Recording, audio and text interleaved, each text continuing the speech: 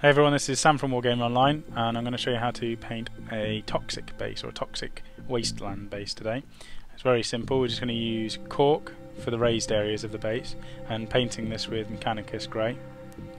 The rest of the base doesn't need any sand or anything. You can add it, but I'm just going to show you the most basic way of making a toxic, it's more like a pool, and the models would stand on the top of this cork. So you could add as much as you wanted to it. And you could add sand on top of the cork as well if you wanted more texture to it. We're just going to use Administratum Grey now, just to give it a little bit more colour on the top.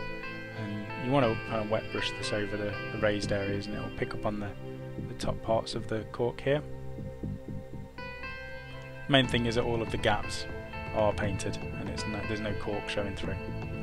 And once that's done, we're just going to add Nuln Oil to the top of this, and this will darken it back down again.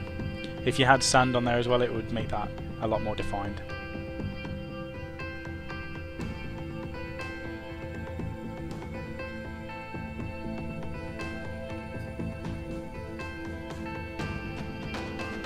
Okay, when that's fully dried, I'm going to use Abaddon Black now and just tidy up the entire base. So you can go around the rim of the base and around all of the cork where you've got the grey onto the bottom, ready for the next step.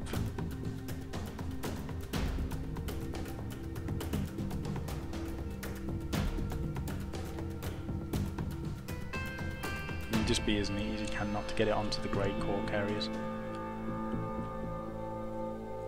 Now we're going to add Elysian Green to the flat area, and this is just as the first coat before we use the technical paint, so that it's got some colour.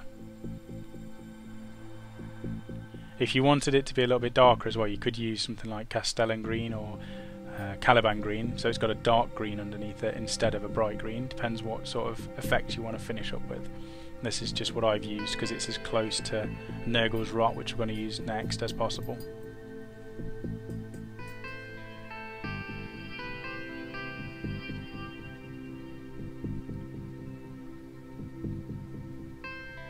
And same as before, just try not to get it onto the grey areas.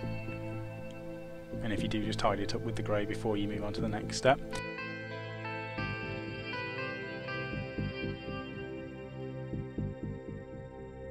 And then once that's fully dried, I'm going to add Nurgle's Rot to all of the areas that we did Elysian Green. And I'm using the texture tool here just to pick up the Nurgle's Rot and drop it, so it's quite thick. You could use a paintbrush. I just find that this is a nice way of applying this technical paint. And you can see it's almost the same colour as Elysian Green. The reason we're using this technical paint is because it gives it that thickness to make it look like toxic slime, and it also gives it the gloss that we're going for.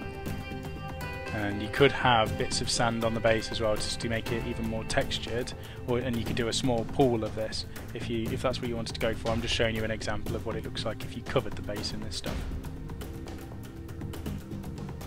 And then after that step, there shouldn't be much tidying up to do, but any areas where Nurgle's Rot went onto the rim, just go around and tidy it up with Abaddon Black, and then that base is completely done.